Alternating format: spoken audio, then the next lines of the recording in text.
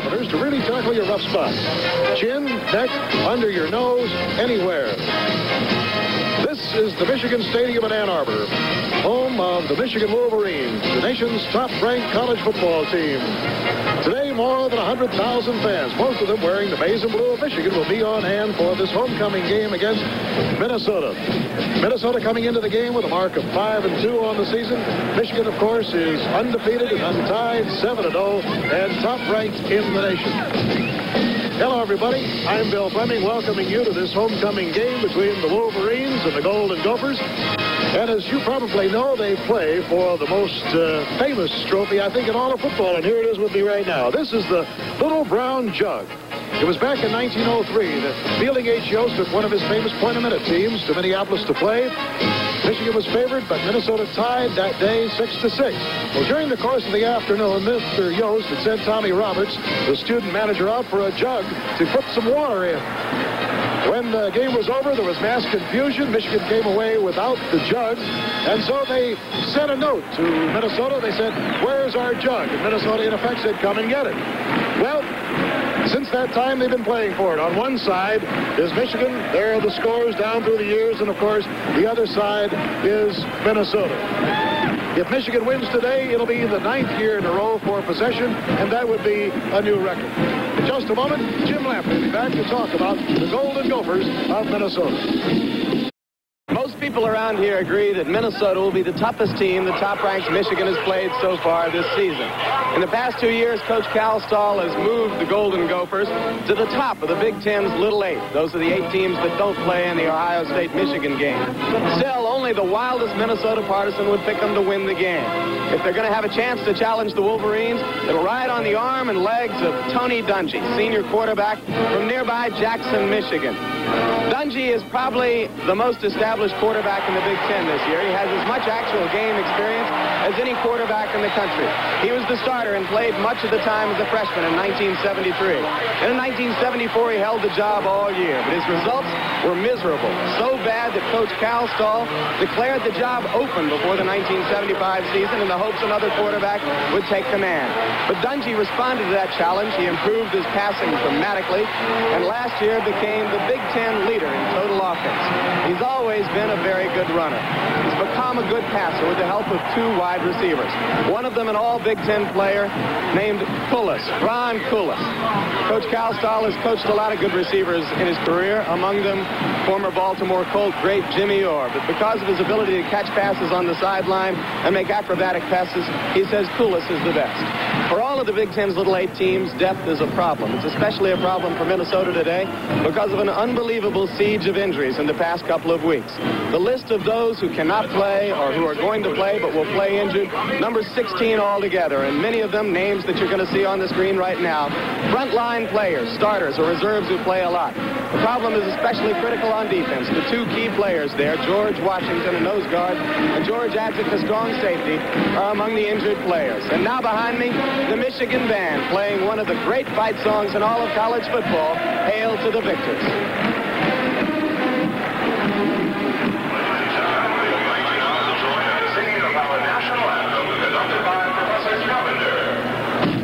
We're going to be back for the start of this football game. Bill Fleming will be here to talk about Michigan in just a moment. This 1976 Michigan football team certainly deserves to be ranked with some of the top teams of all time, at least in the minds of Michigan people. Just consider statistically, they are #1 in both polls. They lead the nation in scoring with a whopping 43.9 points per game. They also lead in rushing. And get this, every time they rush the ball, they get 6.6 yards. And yet, there is a feeling among many that Michigan really has not been tested. They want to know just how tough they are. They do know this. They have a very potent offense. They have a young man at quarterback by the name of Rick Leach. He wears number 7. He's just a sophomore. Last year, in his baptism of fire as a freshman, he learned his lessons well. Watch how cleverly he works the veer option. He even fooled our cameraman on that one. He's got good speed.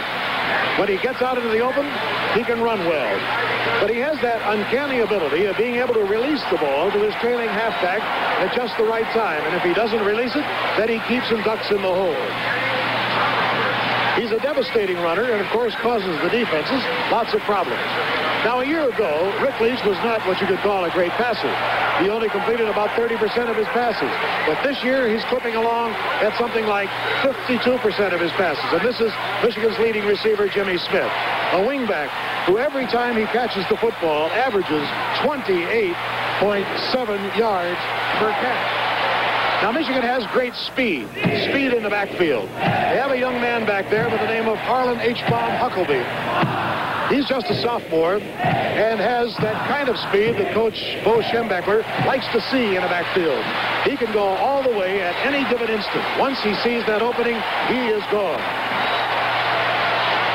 Also in the backfield is a young man by the name of Rob Lytle, who this season could very well surpass the all-time rushing record. And, of course, if Huckleby keeps up like he's been going as a sophomore, he could even surpass what Rob Lytle may do this year. Lytle himself is not only a great runner and who can play tailback or fullback, but he's also a devastating blocker. He's also a very interesting young man, as you'll find out in just a moment. But watch his moves. When Lytle gets through, he has really got some speed. He can cut. He can hit hard. He can do anything that is asked of him at any time, any place. Jim Lampley talked with Rob Lytle just a little bit earlier, and here's their conversation. Rob, there has to be a sort of inherent frustration having been here for the past few years at Michigan. The record is so good, win after win, yet no Rose Bowl. So many times you've been ranked in the top 2 or 3, and yet no national championship. As you come down to these last few games, do you think about the disappointments of the past? Well, I'll tell you, it's been 4 frustrating years for me, and this is my last chance. And I think all the players realize, who played last year realize what it was to, they worked hard all year, and then to come down to the last game, what happened last year. So, everybody is, fired up for every game this year, and, we just I don't know what would happen if we'd lost the game this year. For that reason, I guess it would mean more to players here to be ranked number 1 week after week than it might somewhere else. Oh, I definitely believe it does, because I'll tell you, some of the weaker teams maybe we played in the years past we wouldn't be as up for. But this year, since we've been, I think, ranked, and we know we have this national championship within our grasp, everybody seems to be really fired up for each game. It doesn't matter who we're playing. Is this the best team you've played on here? I wouldn't say it is the best team. It's probably the most diversified team I played on. We can pass, we can run, and our option plays are wide open. So, there's no way a defense can key on just one person. What about the record? How will you feel about becoming the all-time leading ground gainer at a school that's produced so many great football names? Well, I'll tell you, that's going to be a big thrill for me. It's something that's always been in the back of my mind. Even when I was recruited, Bo said that I'd have a shot at that. He says he felt that, I'd have the capabilities of doing that. So, it's been something in the back of my mind since, ever since I've been here. But still, this team effort is the most important thing, and I feel that, so once we win, everything, then that'll be just icing on the cake. Rob, you're not big enough to run over a lot of tacklers. What are your strengths as a runner? My strength as a runner is probably my offensive line, because what they do is, they're quick and they're big and they're powerful, and they open up these little creases for me. And that's all I need, because I feel that I'm quick enough to get into the crease and get away from those big defensive men, so I don't really maybe take the punishment that most bigger fullbacks would take. What's in the future for Rob Lytle, professional football? Well, if that comes about, then I'd like to give that a try. But if it doesn't, then I'd like to go back home and probably work with my dad. And you'd like to go back home and say you won a national championship in Michigan? I sure would, I'll tell you. That'd be just great. That's just icing on the cake, because that's something we've been striving for 4 years, and I hope we can do it my senior year. Michigan has had a tradition of great linebacking.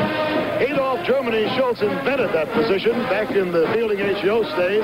Since that time, of course, they've had Chuck Bernard and Roger Zetkoff and Dick Kempthorne and, of course, Mike Taylor and Don Dufek. They also have a fellow this year who falls into that tradition. His name is Calvin O'Neill. He wears number 96, and you're going to see him in evidence today, as you will also see a man by the name of Greg Morton, who wears number 77. He hits hard, but he also has an interesting pastime. He raises plants. Listen to this.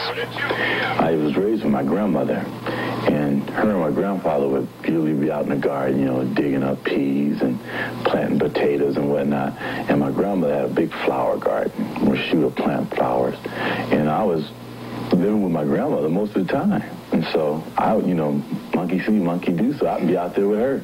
And I just got used to planting flowers and growing flowers. And as I got older, you know, it never left me. This is my pride and joy right here. This is Phyllis the philodendron right here. And she just brought us some new leaves. And I got cactus plants, which you can see here, and jade plants, and this is a tiger plant here. This doesn't relate to football or history or pre-law? Well, not really. You know, it helps me relax a lot. And, you know, a lot of times I can come home or whatnot and, you know, take care of the plants and water the plants, and it takes a lot of tension off you, especially, you know, for me, doing Thursday is a mental day, you know, for, you know, us on the football team. It's just like we're getting all our assignments down and whatnot, and it just gives you time to think out what you got to do for the upcoming Saturday. And for me, when I'm around my plants and whatnot, you know, I think about that person I'm playing over and what assignments I have to carry out and what I have to do, you know, to have a good game on Saturday. But it doesn't fit the stereotype of a big defensive tackle. Well, I agree with you there. A lot of people say, yeah, I don't know. It doesn't fit that stereotype of a big defensive tackle, but, you know, it's a side of me that, you know, too many people don't see out there on the field. You know, they see number 77, you know, tackling people and chasing after people, and then they come in and they say, good gracious, you know, look at all these plants around. Whose are they? And I say, hey, they're my plants. And they look at me and say, these are your plants? You know, it just seems so different. A very unusual man is Greg Morton of Michigan. We're getting close to kickoff time, and we'll be back in just a moment. So here it is, the Michigan Stadium, the place where the Osterbonds and the Harmons and the Wisterts, the Zatkoffs, the Kramers have performed down through the years. And it's the scene today of Minnesota against Michigan, the Michigan Stadium in Ann Arbor. And this is Bill Fleming inviting you to join Pete Jackson, Bud Wilkinson, Jim Lampley, and me for ABC's exclusive telecast of the Golden Gophers of Minnesota against the Wolverines of Michigan.